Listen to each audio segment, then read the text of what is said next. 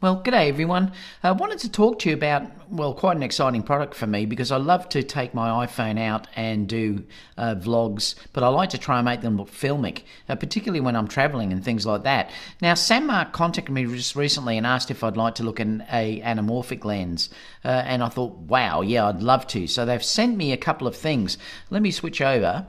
So they've sent me these. So they've sent me this anamorphic lens. Now, it just clips on to the case that's included in this kit here, and this is for the iPhone 12 Pro Max, and it basically, this is the 1.33 squeeze, and it's the aspect ratio is 16:9, and it's a 42mm if you did want to say put an ND on there or something like that.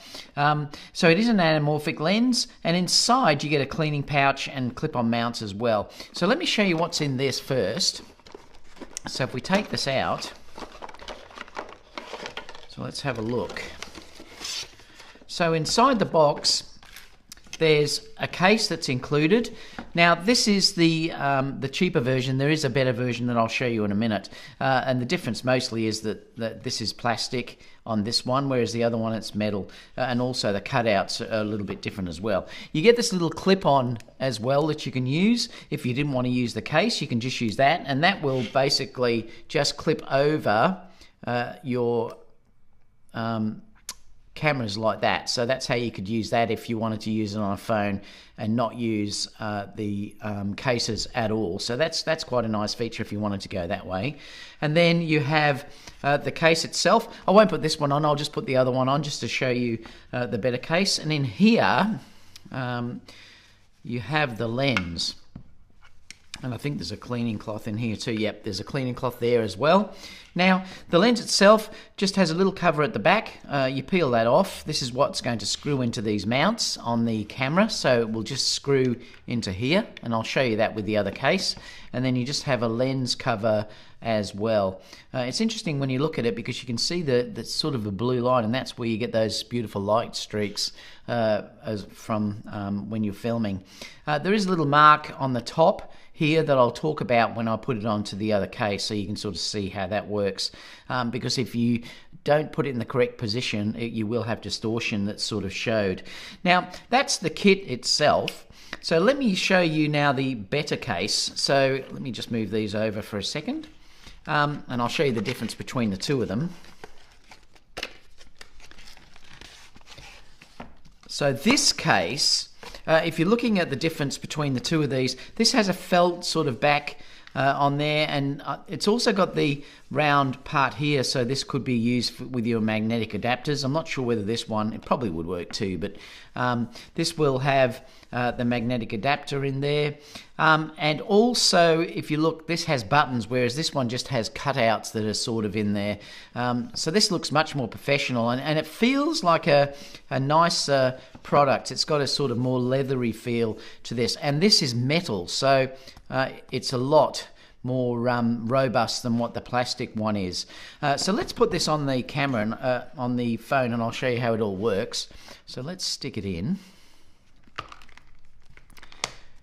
So it fits beautifully when you look at it. Now all you do to use this is you just screw it in. Now it won't work on the ultra wide. It's just too wide for this lens, so you can't use it on that lens.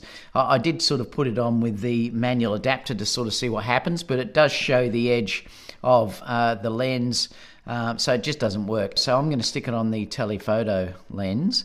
Now it just screws in. So you just screw it in as far as it goes, and it'll just become tight. Now you'll notice now there's a line that shows up on the top here. Now that's also on this one as well. So it's got a line that's here.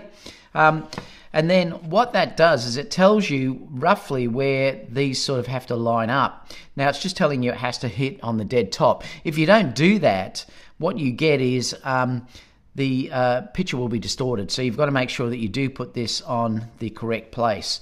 And then this is sort of how it looks. I'll just switch to the other camera, show you on that one.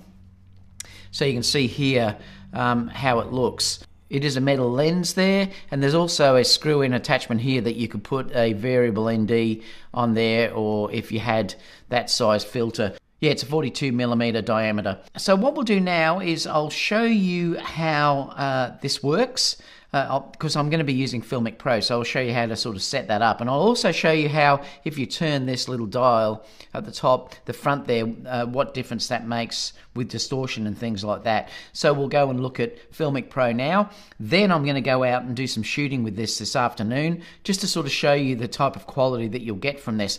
I'm really excited because I love the lens flares and things that you get from this with lights from traffic, from car headlights and things like that. So let's go and look at the operation first.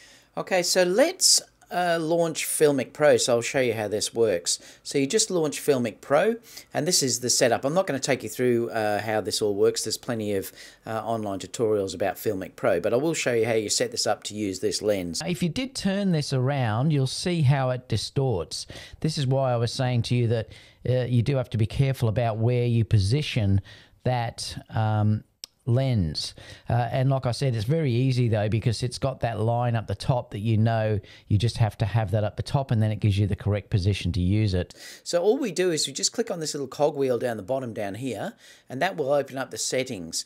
Now there's a hardware section right here. Now if I click on that and move down to where it shows there's a 1.33 anamorphic adapter.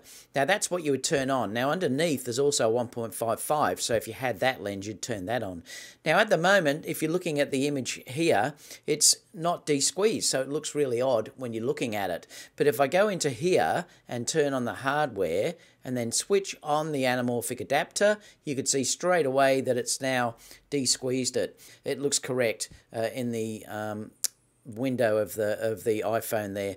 Now the other thing you do is you just have to determine what lens you're using, but I'm just setting it on the wide, and then that's it. Then you're right to go. You just have to set your exposure settings and things like that. But like I said, there's many tutorials on YouTube about that. And then you can just go out and shoot.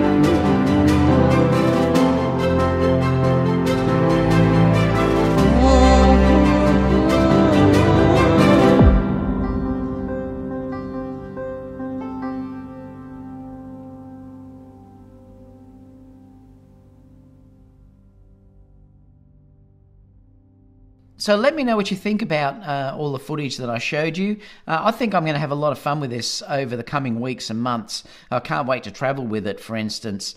I think it'll be really fantastic. I love the way that it gives you that cinematic look with the de-squeeze, and using it with Filmic Pro makes it really, really easy. So if you have any questions, leave them down below and I'll get back to you as soon as possible. Thank you so much for SANDMARC for sending me this. I really appreciate that, and I'll see you all in the next video. Bye for now.